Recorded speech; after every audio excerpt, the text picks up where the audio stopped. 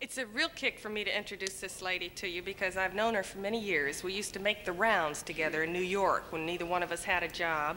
We'd have coffee together and cheer each other up, and well, it's a thrill because she's one of the nicest ladies in show business and one of the funniest. My dear friend, Miss Phyllis Diller.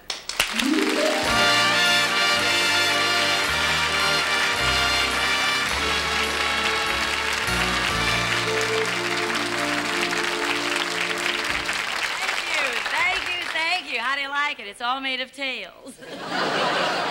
The animals got away. The only thing worse than not having anything to wear is to have nothing to put it on. I showed this to Fang, and I said, "You never tell me how I look." He said, "Why start an argument?" I said, "Fang, you know nothing about fashion. Have you seen the latest thing in men's clothing?" He said, "Yeah, women." Would you believe I'm turning gray? Not my hair, my skin. There used to be a television show named after my skin, Rawhide. I asked my neighbor if she could take me to a good beautician. She said, "Did you say beautician or magician?" So she took me to her salon, and I asked the operator what was the first thing that we ought to do. And he said, "Notify next of kin."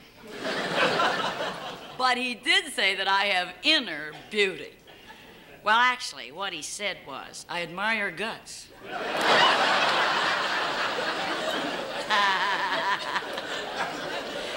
Most women have a vanity table. With me, it's a humility counter.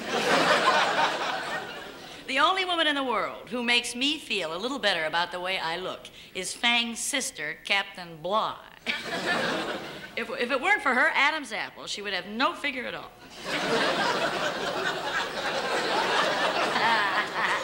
She traveled in India, and she laid down on a bed of nails, fell through. And I traveled downtown yesterday and got into a terrible mess. A cop asked me to pull over to the curb. How did I know which one he meant? There are two. I was lucky, though. There were only 12 cars involved. And only the day before, I backed over the mailbox, drove through 2 hedges, ran through the kitchen, and then I lost control of the car. My last car wash cost me $100. I hit a fire hydrant. But of course, I'm taking driving lessons. One day, I carried a stop sign for 10 blocks. And the teacher said, "Well, why didn't you stop?" I said, "The sign was moving." I said, "I didn't know you had to stop for a moving sign." In fact, I told him it was going faster than I was. He says, "How do you know? It was in front of me, wasn't it?" Those driving instructors make me so nervous, I spend more on deodorant than I do on gas.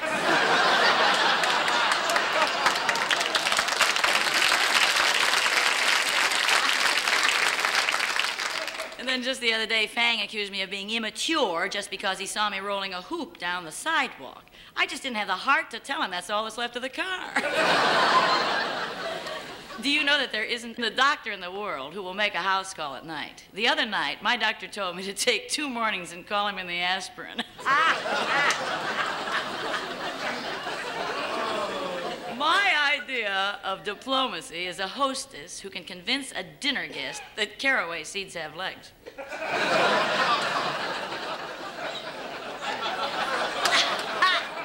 Of course, whiskey has always been Fang's favorite all-purpose medicine.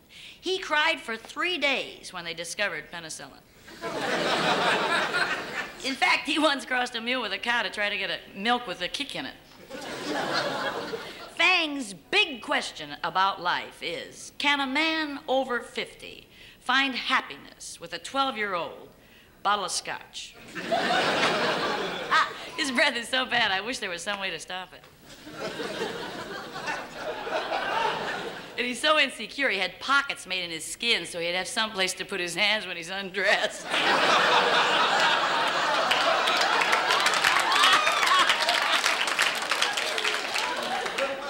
In desperation, I asked my psychiatrist how I could get rid of Fang's split personality. He said, "Get 2 divorces." Fang tried to leave me once. He didn't get too far. He was arrested for leaving the scene of an accident. But I I knew very early that our marriage was in a lot of trouble. I knew it on our first wedding anniversary. He gave me luggage. It was packed. My mother darn near suffocated.